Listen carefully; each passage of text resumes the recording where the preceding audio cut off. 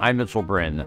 I'm a neurologist and Senior Vice President of R&D here at AbbVie at Allergan Aesthetics, and also the Chief Scientific Officer for Botox and neurotoxins. There's an element of serendipity in the discovery process with botulinum toxin.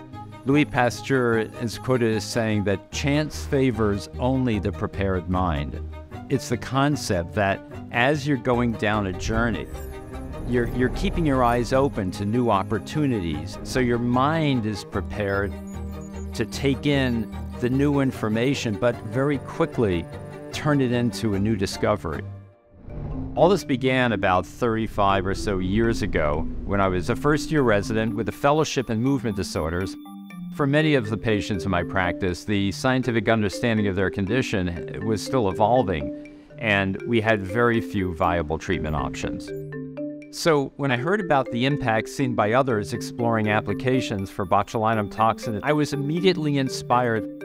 Scientists had known about this substance for over a century. It thrives naturally in soil and contaminated food. Back in the 1970s, an ophthalmologist named Alan Scott was looking for a substance that could be injected locally and would cause temporary muscle weakness. He found that botulinum toxin might be a reasonable place to start. Muscles are controlled by motor nerves, and these nerves release a chemical called acetylcholine that tells the muscles to contract. Botulinum toxin has the ability to block the release of acetylcholine, which is why it was initially explored to help eye muscles from involuntarily contracting. The very important step is to turn it into a medicine.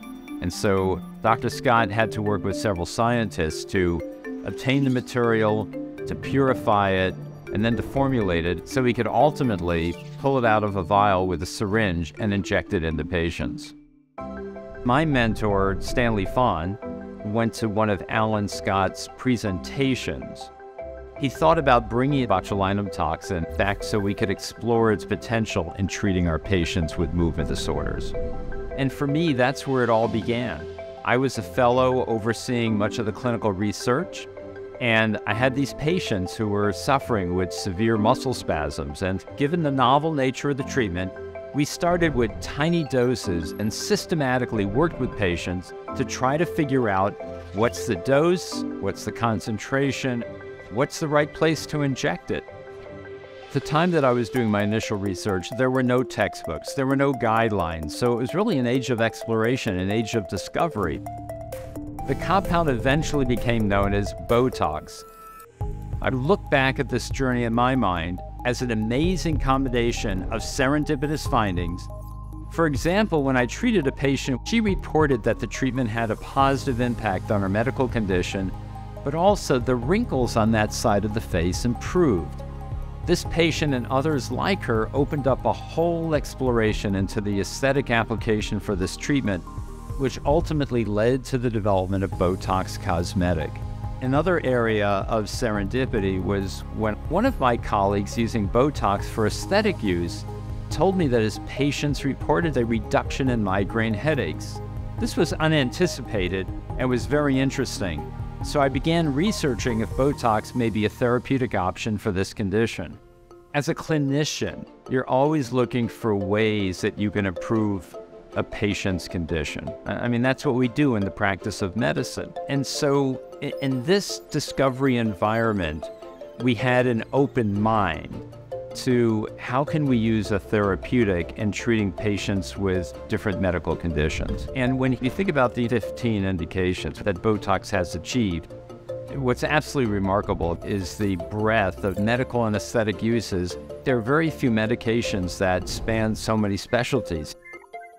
The coming together of Allergan and AbbVie has resulted in more resources, more intellectual capital, more brilliant scientists from both companies to create new botulinum toxins that will restate how we look at and how we treat medical and aesthetic conditions. The most inspiring thing is the ability to help a patient. But patients have inspired me. They give you little insights in terms of how you can use the medicine more effectively.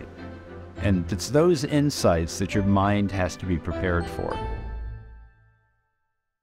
Effects of Botox and Botox Cosmetic may spread hours to weeks after injection, causing serious symptoms. Alert your doctor right away, as difficulty swallowing, speaking, breathing, eye problems, or muscle weakness can be signs of a life-threatening condition. Patients with these conditions before injection are at highest risk. Side effects may include allergic reactions, neck and injection site pain, fatigue, and headache. Allergic reactions can include rash, welts, asthma symptoms, and dizziness. Don't receive Botox or Botox Cosmetic if there's a skin infection. Tell your doctor your medical history, muscle or nerve conditions, including ALS, Lou Gehrig's disease, myasthenia gravis, or Lambert-Eaton syndrome, and medications including botulinum toxins, as these may increase the risk of serious side effects.